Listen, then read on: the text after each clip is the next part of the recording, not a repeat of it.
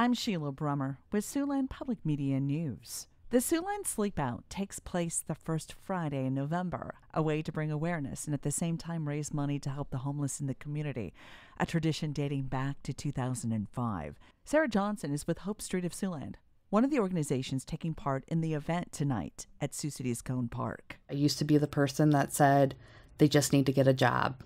But now I'm that person who can look at some of those deeper issues. Johnson is the program director for Hope Street of Siouxland, a sober living home in Sioux City that opened in 2019 to help men suffering from homelessness, addiction, and mental illness. With the help of the Sleep Out, we really can use that money for operational costs, for, when an individual comes in, they need hygiene products, towels, shoes, clothing, food. The Siouxland Sleep Out says there are around 250 to 300 homeless people on any given night in the metro area.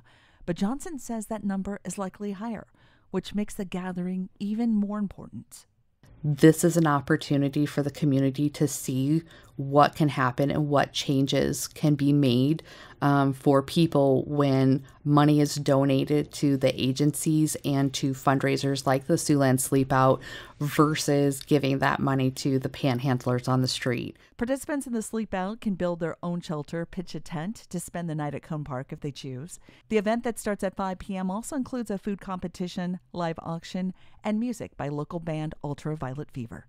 For Siouxland Public Media News, I'm Sheila Brummer.